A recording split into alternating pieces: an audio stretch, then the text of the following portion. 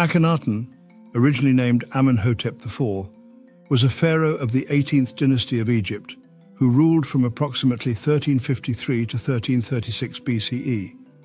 His reign is noted for a profound and unprecedented religious transformation that marked a significant departure from traditional Egyptian polytheism. This religious revolution, centered on the worship of the Aten, a representation of the sun disk, sought to elevate Aten above all other deities, thereby establishing a form of monotheism. Akhenaten's religious reforms not only redefined the spiritual landscape of Egypt, but also left a lasting impact on its culture, politics, and art. Before Akhenaten's ascension, Egyptian religion was deeply polytheistic, with a pantheon of gods and goddesses, each associated with various aspects of life and the natural world. Temples dedicated to gods such as Amun, Ra, Osiris, and Isis were integral to both state and daily life. Priests performed rituals and maintained these temples, which also served as economic and administrative centers.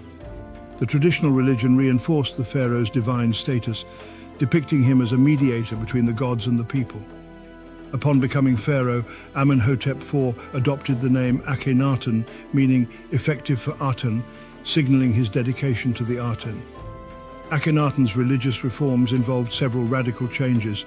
Akhenaten elevated the Aten, the sun disk, to the supreme deity, relegating all other gods to a subordinate status. This was a significant shift from the established polytheistic traditions, as Atenism promoted the idea of a singular divine entity. Akhenaten moved the religious capital from Thebes to a newly established city called Akhetaten, modern-day Amarna.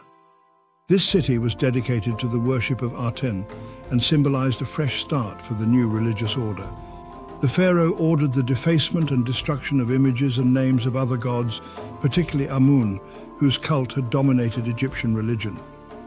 This iconoclastic approach aimed to eliminate the influence of traditional priesthoods and reinforce Aten's supremacy. Akhenaten's reign saw a distinctive shift in artistic styles.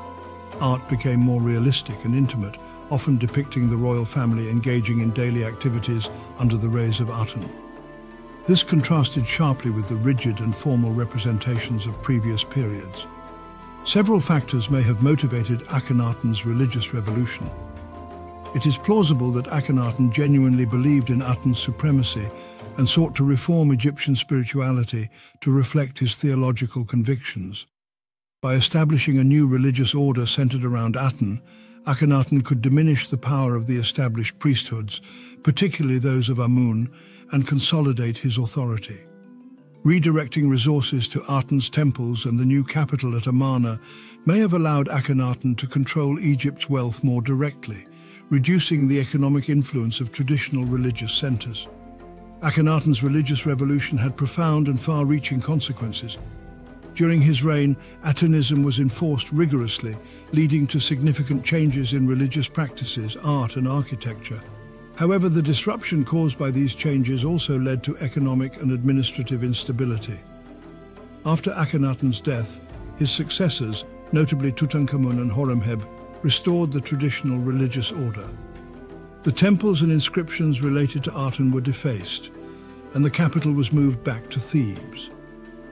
Akhenaten's name and legacy were systematically erased from records, an attempt to return Egypt to its former stability.